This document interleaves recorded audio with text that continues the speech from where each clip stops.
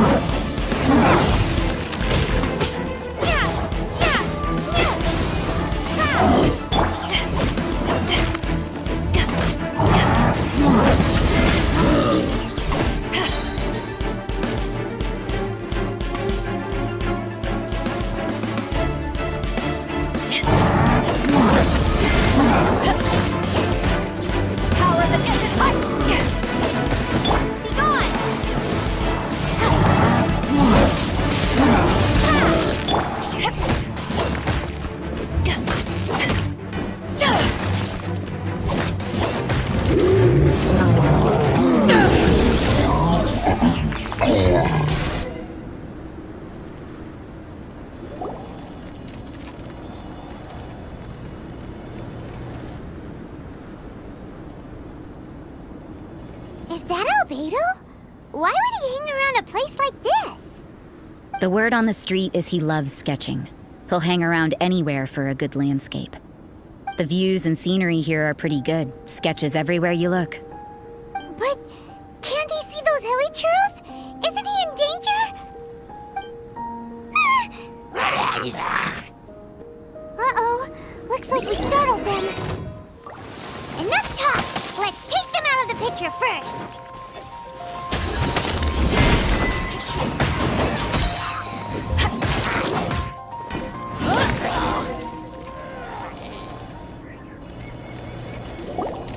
Who are you? Why did you alarm them? Thank the gods I'd already completed my sketch. Would have been a shame to leave these particular hilly churls unfinished. What's up with sketching hilly churls? What makes them so interesting? I'm afraid the answer isn't easy to explain. If you'd like to have a look at my sketch, it may give you a clue.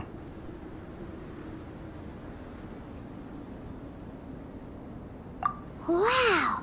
Look at the detail! But some of it seems to have been done in a hurry. You can find these hilly churls anywhere. Quite boring, in fact. Not worth closer inspection. But take a look at this specimen. The build, the coat, and there's a distinct force at work here. In the cyclical lives of such primitive communities, such unique attributes are an indication of evolution at work. Evolution, the transition from nothing into existence, from the known to the Hold your horses. Something tells me we're in for a thesis and I haven't got the stamina. We found your man. I'm headed back. What? Don't you have any questions for him? Hey! What a weirdo. So Sister Rosaria brought you. Surprising. And I didn't have time to thank her. But back to the point. From her words, it seems that you were looking for me? Mm-hmm. We met a girl in Mondstadt, Sucrose. She said you were stuck with your research. I see. So Sucrose sent you here. Then, if I'm not mistaken, you must be the honorary knight. You've got the whole of Mondstadt talking. I've heard a bit of everything. Your actions during Storm Terror's attack, your elemental control, and quite a few other mysterious things. I'll skip to the conclusion. There's only one possibility after all. You came from afar. From another world, correct? Excellent. If I could procure your assistance, I think my research would benefit enormously. Forgive me. This must be confusing. Where should I begin? The essence of life? Whoa, whoa! Oh, you want to start with that? You're right. Giving a demonstration would be better than trying to explain. For example, awakening life. Breathing new life into fallen leaves. You can do that? However, I have a particular seed in my possession. The method I'm talking about has produced no results. It's like you, in that it hails from another world. Helping it to grow, to bloom. That's the problem my research is up against. That's where I need your assistance. Well, if you're struggling to figure it out, Paimon's not sure we're gonna be much assistance. I beg to differ. I'm unable to comprehend the intricacies of life outside of the known world. But you're not from the known world. By observing and researching you, I may just be able to find a way to get the seed to sprout. Shall we just get out of here? This sounds a little freaky. Mora, knowledge, and the answer to the question you are seeking. It happens to be an answer that I can provide. How does that sound? Time for a change of surroundings. We should be going. There's research to do.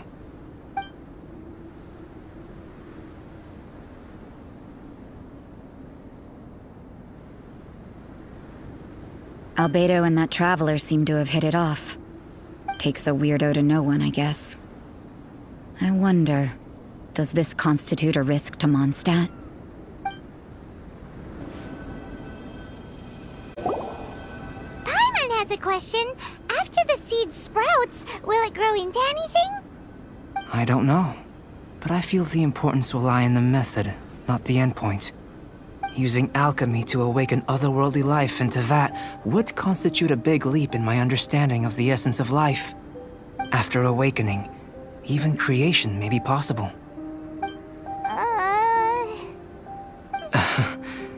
Still a little difficult to understand? No, Paimon's got a brain. But what's the seed gonna become? Isn't that more interesting than whatever it was you were saying? Well, if it turns out to be a delicious fruit, dinner's on me. Yay! Paimon's holding you to it. Well, let's just say I, occasionally have to look after a child. Another lengthy explanation, I'm afraid. I suppose it's one of the few non-alchemy related disciplines I'm any good at. The subject of my first research was the elements. In this world, manipulating the elements requires a vision. Though I can't see anything resembling one on your person, how you're able to freely manipulate elemental power is something I'd like to ascertain. I've got a few questions in that regard. Firstly, do you have any extra organs? A second heart? A fourth stomach? Things of that nature. Fascinating. And this floating child is connected to your body in some way? What a stupid question. Can't you see the gap between us? And another thing, it's Paimon, not floating child. I was merely considering the possibility that you were an external organ. Perhaps there is some invisible force connecting you.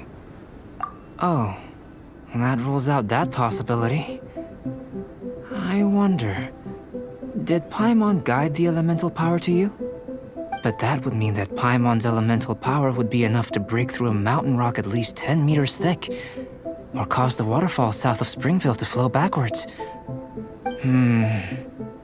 No, that definitely can't be it. Hey, how would you know anyway? In that case, it would appear that there's no obvious difference between the composition of your body and that of the humans in this world. Given that there's clearly a discrepancy in their research, it seems that only experimentation will yield the answers. Firstly, this mysterious elemental power. I'd like to examine exactly how it manifests externally. Let me lure a few slimes to the area. Perhaps you'd be able to defeat them, using whatever method comes most naturally to you. Huh? Doesn't seem very sciencey. Direct and clear observation are imperative to a good experiment. This is just a simple exercise. Naturally, if you require a greater challenge, we could bring in 6 Oceanids. Slimes! Slimes are fine! Well, prepare yourself. The slimes will be here any moment. Power the ended hostile!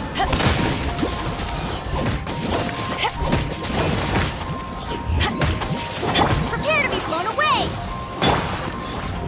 Surrender in order to...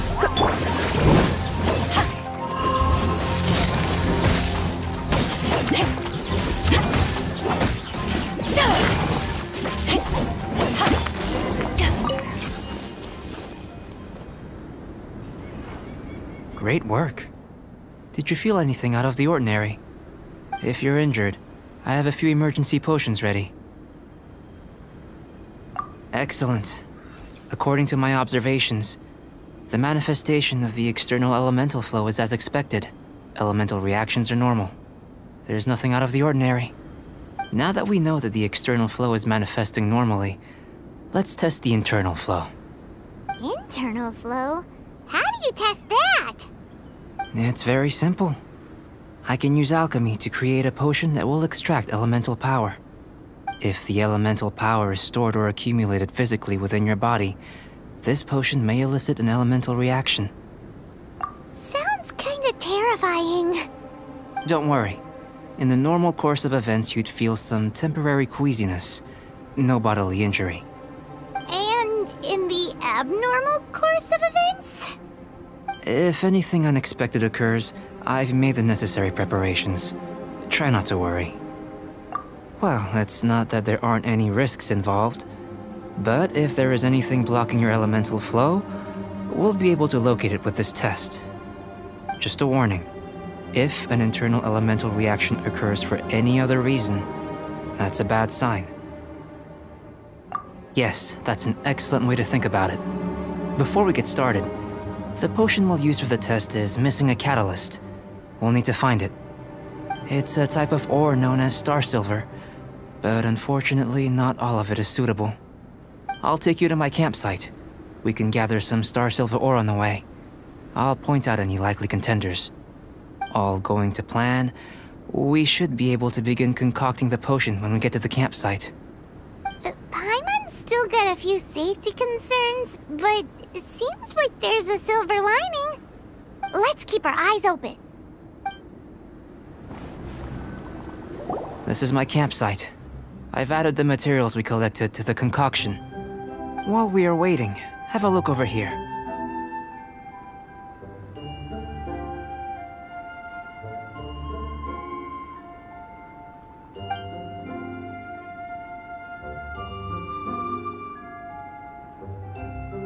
My assistant Timaeus here is helping me with my research. I'm guessing you may have met in Mondstadt already. Hello!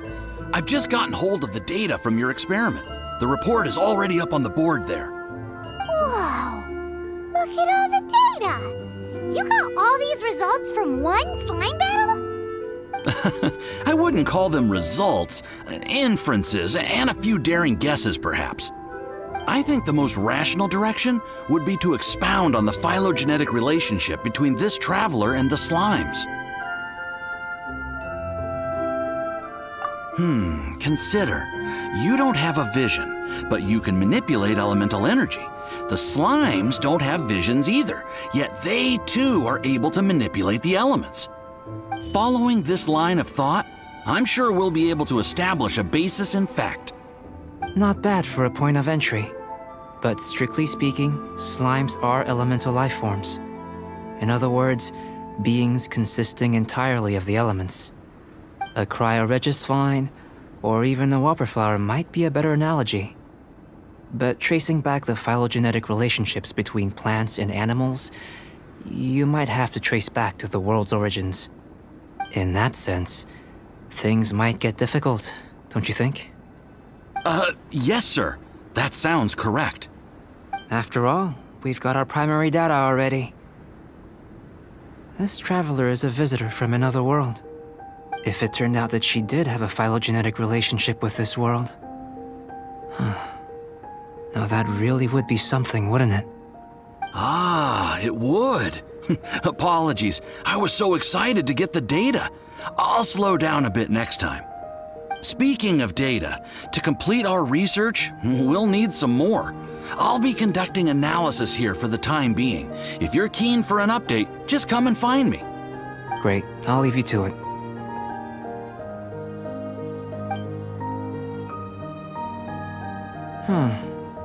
Looks like the potion's ready. I'll try a little first. If all goes well, I'll hand it over to you. Tasty? You've got a funny look on your face. You said you tried some already. You sure it was ready? What's happened to her? Oh, this was the result I was expecting. And a very positive one at that. This potion channels elemental power into the body. Under normal circumstances, a repelling reaction is to be expected. But if the internal elemental flow is unimpeded, you'll only experience momentary discomfort. Once the flow is complete, there won't be any other effects. So you knew you'd be sick and still drank some? It was my own concoction, of course. Only natural for me to be the guinea pig. But of course, you're my assistant. By all sense and reason, it would be wrong of me to place that risk onto you. In conclusion, I'd say we have our conclusion. As far as elemental energy is concerned, you're no different from anyone else in this world. Nothing peculiar. Aw, Paimon wanted something cooler to happen. Then again, better an ordinary result than a peculiar result. Peculiar results have a tendency to be of the undesirable variety. The good thing about ordinary is that everything is an object of reference, and everyone understands you. People are the same, they can understand, empathize, encourage, and support one another. When you're sick, a doctor can diagnose you because they are you. When something goes wrong, you can ask people who've made the same mistake for their experience because you are them. But a peculiar person, they don't have much recourse for the things we take for granted. The essence of their life is fundamentally different. For example, a human can't understand the life of a pyroregisvine or an eye of the storm. Have I explained it clearly enough? To sum up, this has been a positive outcome. Going forward, you can use your elemental power without fear. Timaeus, the results of the new experiment are out. If you could see to collating them. Just a moment, sir. I'll handle it. Oh, you gave me a lot to consider. Really stretched my limits. I'm thinking a lot clearer now. Having you down as an animal wasn't very precise of me, but starting with the premise of an elemental life form, now that was... Not bad. I think it's an interesting line of inquiry. Whatever the truth of the matter, I'd like your research at the fore as opposed to my judgment. You can count on me, sir. I'll extract a result satisfactory to all. Is he trying to join the Knights? He's starting to sound like a suck-up. What Paimon meant to say was, that's the spirit. Mr. Albedo, say something. Before we can proceed with our research, I need to prepare something. Wait one moment. If you're interested, why not have a look around? It may help to pass the time. I'm back. Did you see anything interesting? Agreed. I'd love to find a moment to put them all in order. Still, experiments come first. Well, on with the research. There may be significant differences between different worlds. Take Tevat, for example. Here, those with visions can manipulate the elements. But worlds may well exist where only one person is able to do so. Or even everyone. So, leaving elements to one side, do you possess any unique abilities? Ones that don't exist in this world? I think answering this question calls for the same methodology as last time. In other words, time for the next experiment. No. You shan't be required to exert quite so much effort this time around. Now, see this pillar here? Use your willpower to try and break it.